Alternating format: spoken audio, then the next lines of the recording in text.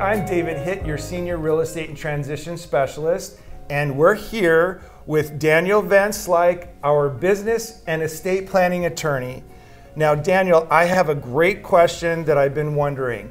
A lot of people talk about avoiding probate. What is probate? Can you share that with us?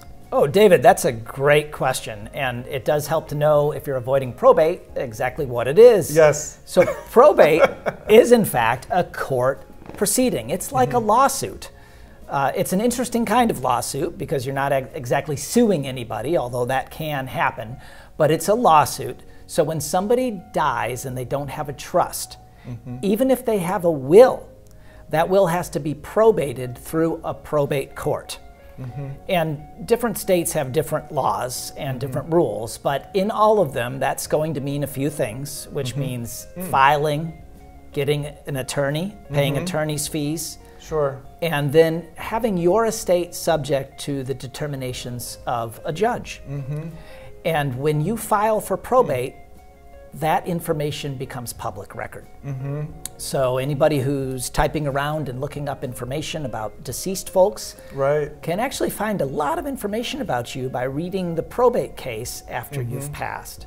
Oh, wow, okay. Yes, and it also opens up a possibility of creditors filing claims of maybe people, hey, that was my mom or that was my dad, or some, entering and filing lawsuits and things like that, which could really compromise the way that you might want your estate to go.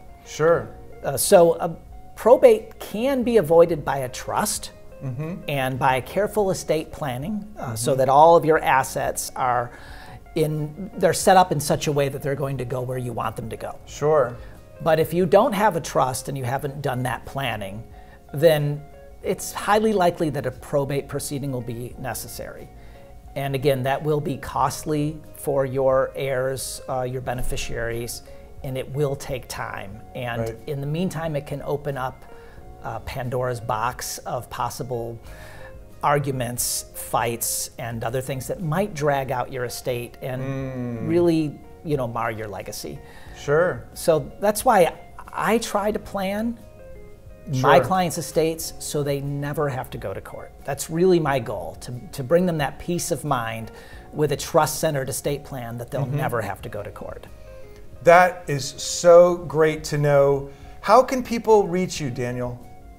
Well, David, you can reach me at iplanlaw.com. Again, today we're here with Daniel Van Slyke, our business and estate planning attorney expert. I'm David Hitt, your senior real estate and transition specialist. Thank you for watching.